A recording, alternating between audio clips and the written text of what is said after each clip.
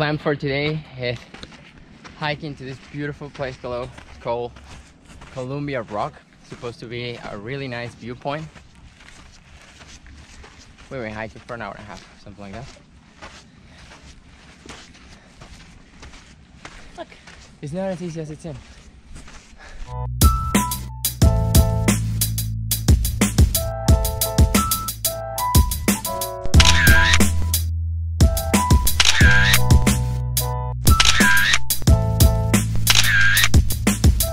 One hour later.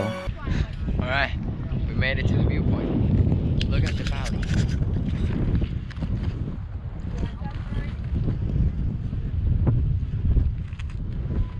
That's Sentinel Rock. That's Half Dome. That's Royal Arches.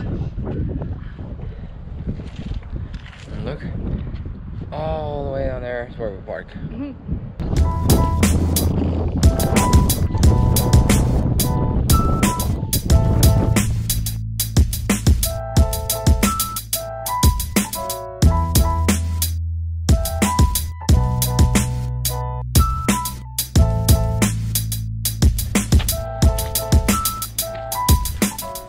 Back in the ground, just in time for lunch.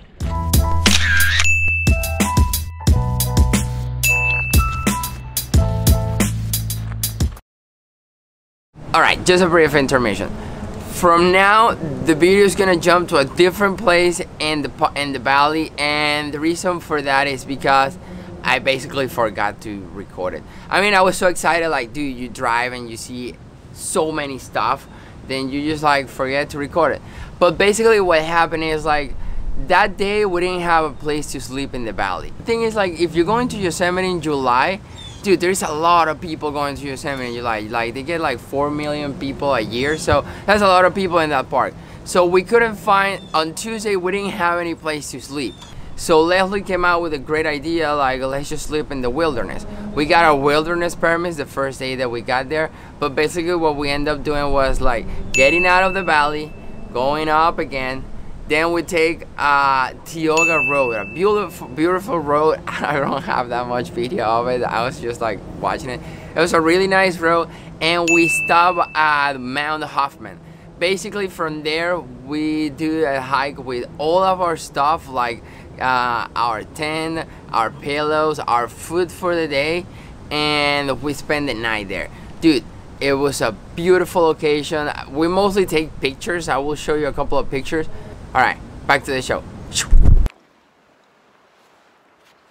Eating tuna sandwich. Let me show you the sky. Let me show you the sky.